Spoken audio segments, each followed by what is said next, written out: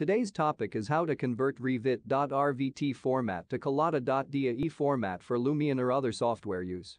This Collada format is useful because it contains all the properties of the original Revit file format. To begin with, open any project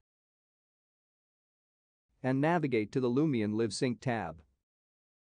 Then click on the Export button. It's showing select a 3D view to export.